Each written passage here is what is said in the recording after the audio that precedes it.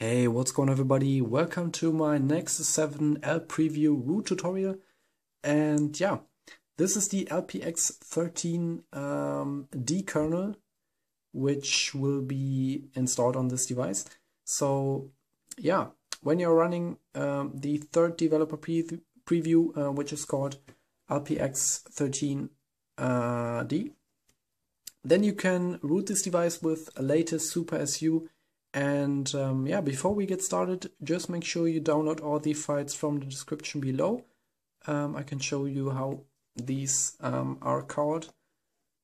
So this is the Nexus 7 Razor LPX kernel. I hope you can see it on my PC there. So this is the kernel. This is the update Super SU version 2.14.zip. And you also have to download your latest Open Recovery for your Nexus 7 tablet. So yeah, when you downloaded these from the description, you can now go on and watch this video. So yeah, I almost forgot it. Also go ahead and download the fastboot.zip for your device. Link will be also in the description for your Nexus 7 2013 Wi-Fi only model. And now we can go ahead and boot this device to fastboot mode, which is really easy. Just go ahead and power off your device, shut it down, and when it's shut down, press and hold volume down and power at the same time. When the Google logo appears, let go of the power button, and now you're in a fastboot menu. You can see power off and also the other things, restart bootloader, and yeah, set your device aside. And now we want to start the process. Go to your download directory.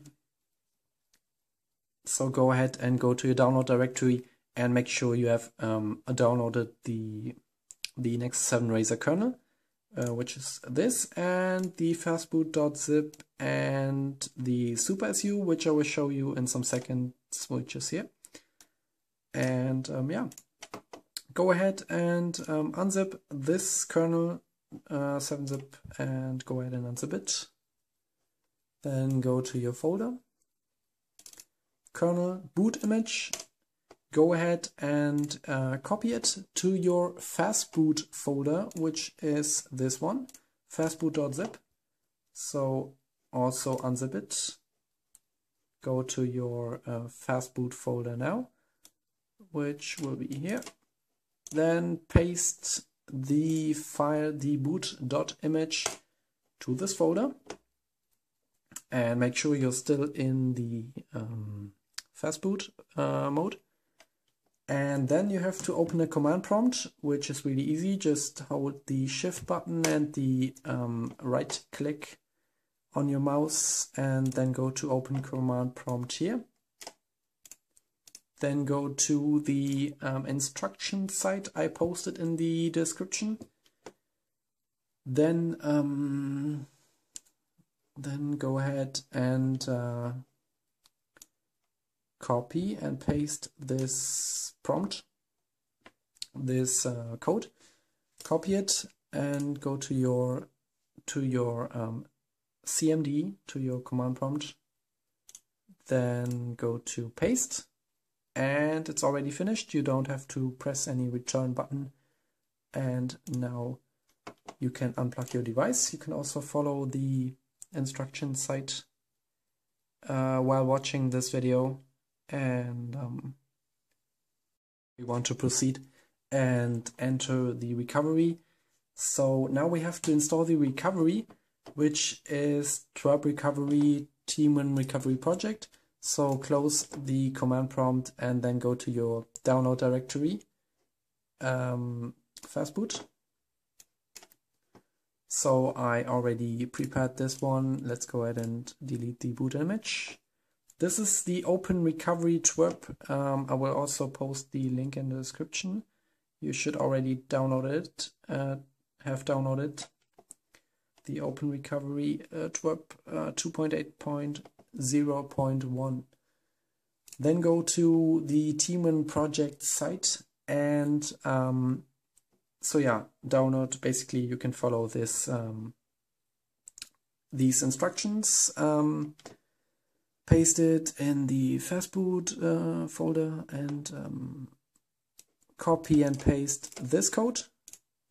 Then go to the folder, open command prompt once again, paste the code, and before press enter, you have to actually go ahead and rename it.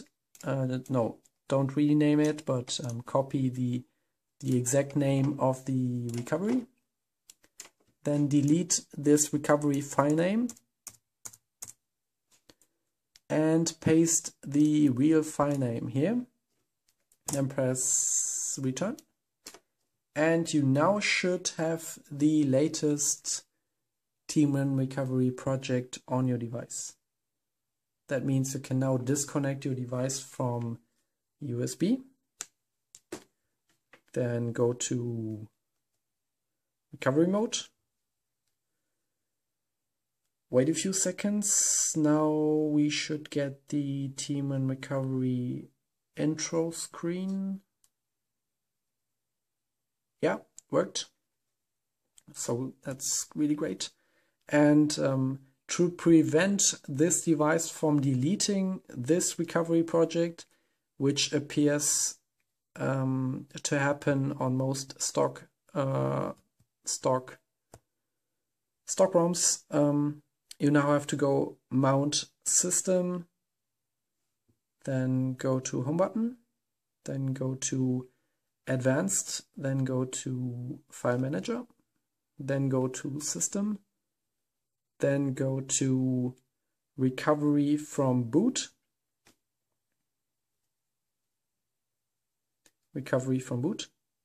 then go ahead and rename it to backpoint BAK. So delete the letter which is behind the dot, the period, and yeah, rename it like this. Then press on go and swipe to confirm. So that's done. Go back, go back, go back. And yeah, let's proceed to the next step. Now you go back to your instruction site, which is on the tutoandroid.net. You can see the instruction site link in the description, of course. And now we want to enter recovery once again, which is Teamon recovery project. And now we want to install the zip of SuperSU. So now just go ahead and reboot the device. Reboot system. No, we don't want to install it now. And now we want to reboot our device. And while it's rebooting, we can check if we have successfully downloaded our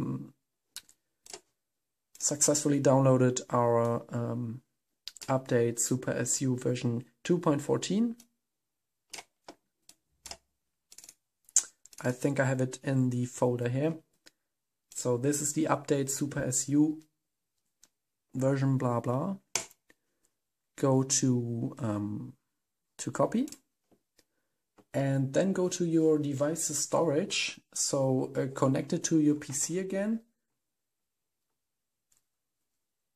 And your tablet looks like this, welcome screen. But you can access your internal storage, of course. That means just paste it in your internal storage, which is really fast because this update SuperSU is really a small file. Now we can close our internal storage, and now we can close everything else. And now we want to grab our device again. And now we want to power it off. Shutting down the Nexus 7 2013 Wi-Fi only. So this instruction instructions videos for Wi-Fi only device, which has the codename Flow. And to access recovery, press and hold volume up and power at the same time. And when the Google logo appears, press and hold the volume up only. Google logo appears,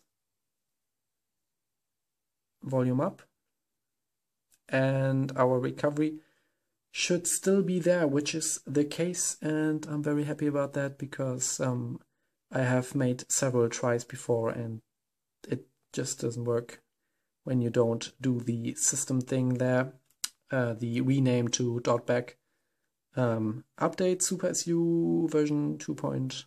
Blah blah .zip, swipe to confirm flash, and yeah, this should be it. You can also wipe cache and Davik. Yeah, you can do that, but you don't have to. Reboot system, and I'll see you in a second. Hey guys, I'm glad that you're still hanging with me. This is my home screen. Nexus 7 developer preview, you know the deal. I don't have to stress that once more. Just want to go ahead and check my root checker basic for our root access. Really have to get something to eat. I don't know if I can do this video 10 minutes more. I don't know what I'm saying right now. I just am very hungry. Root checker installing, great. SuperSU is installed. I didn't show you that. SuperSU is now installed on your device. So it successfully installed SuperSU in recovery project. So now go ahead, open root checker and agree to this. I don't know what it is. Just go ahead and OK. Verify root. Wait for super user request, press on grant, and congratulations, your device has now root access. Great. I will see you in the next video. Have a great day and keep up the support. I love it. You guys are great. And if you have a question, just post it in the comments. And yeah, have fun with your Nexus 7. I will see you in the next video. Have a great day. Bye.